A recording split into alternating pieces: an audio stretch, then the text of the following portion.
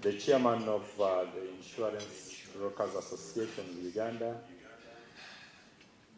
the CEO of Uganda Insurers Association, the administrator or registrar of the Insurance Appeals Tribunal, the CEOs here present, the media, invited guests, ladies and gentlemen, my colleagues from the Insurance Regulatory Authority of Uganda. As already said by Barbara, we are here to see how we fared through the year. And indeed, we have done some good job. Then we need to see where we need to improve so that we do a better job in 2023. So as they fix that, I want to say that these are up to Q3. We have figures up to Q3. We'll be looking at them. We also be looking at the achievements and the challenges for the year and briefly go through the agenda for 2023. At the macroeconomic level, I want to say that the size of the economy in nominal terms increased. And the increase is from 148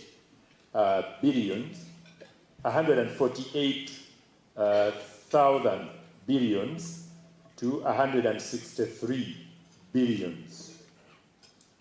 163,000 billions. So you can call it trillions if you so wish to end it there. And this growth can be looked at in this table, which tells you how the economy moved between 2021 and 2022. And for this 2022, we are putting a disclaimer that it is preliminary because it has to be formally released by the relevant agency of government. And the growth in real terms, when we look at the percentage of it, we can say that the economy now grew much faster at 4.6%. Though the projections for what they had wanted it to grow was a bit higher, but at least it grew much faster than how it grew in 2020, 2021.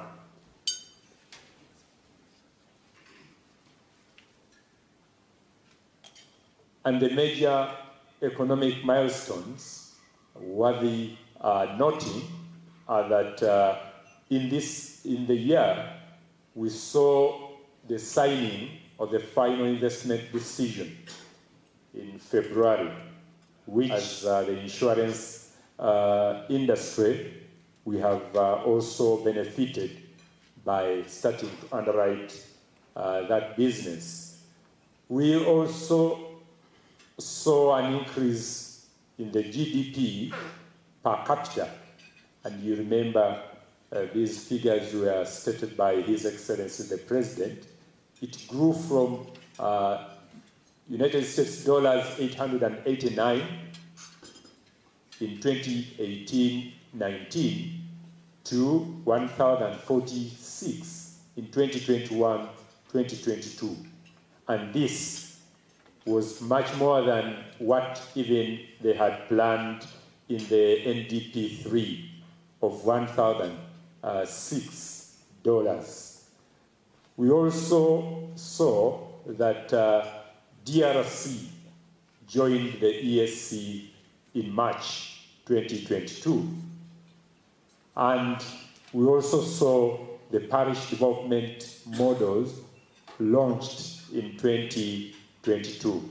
These are milestones which in return translate into what comes to the insurance industry by way of premiums which are underwritten. And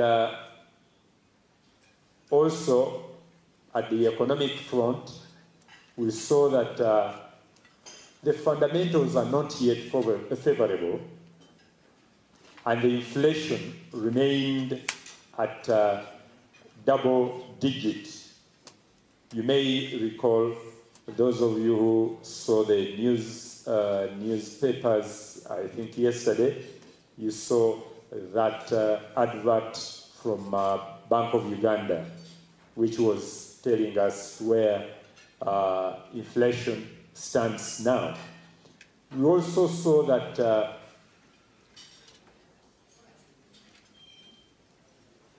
irrespective of that, the insurance industry in gross written premiums managed to grow at a rate of 18% in gross written premiums.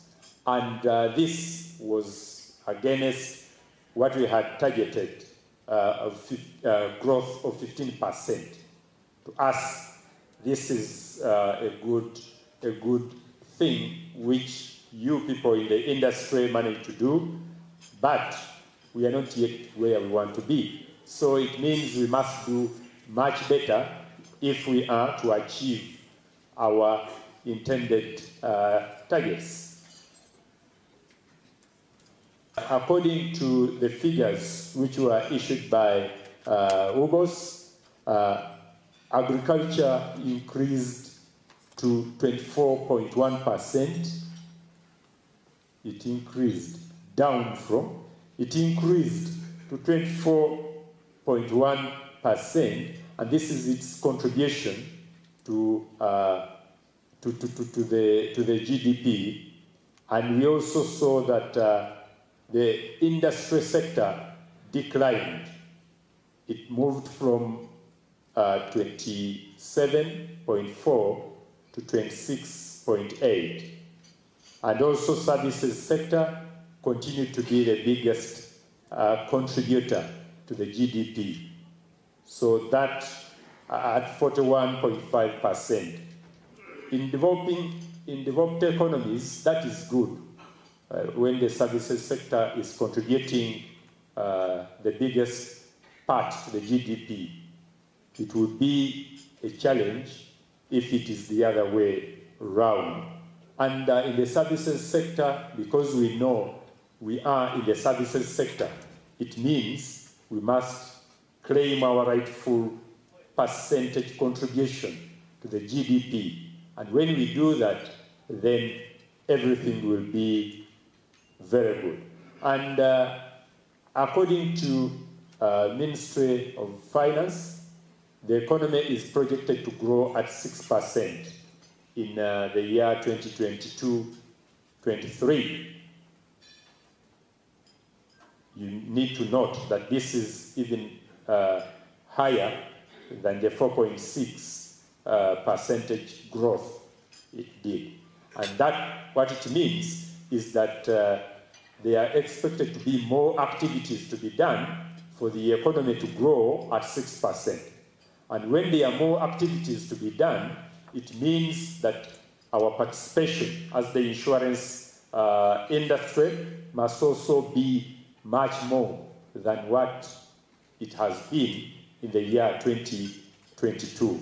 So I just want to put you on attention that let's expect 2023 to be much more faster, much more vibrant, and we do more business accordingly. Then when we go to the highlights for the 2022 and achievements, which we have been able to register as the industry, I want to say that the gross written premiums for up to Q3, as already said, improved from 912 billions in the Q3 of 2021, because we compare likes with the likes. We compare the Q3 of 2021 with the Q3 of 2022. So it moved from 912 billions to 1,080 billions, or 1,000,000,08 of 2022. And this was an 18.6% growth when you compare the two periods. And this, in a way, gives us the projections for the end of year performance. So if we do better than that, we will clap for ourselves. If we do worse than 18.6%, we will have some questions to check and fix in order to move to the next levels. The other interesting point is that the gross claims paid also grew. Gross claims paid in 2021, Q3, was 363 billions. And gross claims paid for 2022 is 477 billions. As we always say, as the Insurance Regulatory Authority of Uganda, we do support payment of genuine claims. We take it that what constitutes this are genuine claims. And when you pay close to 45% of your gross written premiums you paid in claims, we need to clap for ourselves. The clapping seemed that I didn't feel the vibe. Because this is the very reason why we exist. This is the very, very reason why we open up our gates. If you don't pay claims, then nobody will come to you. Why should I part with my money when I don't expect anything?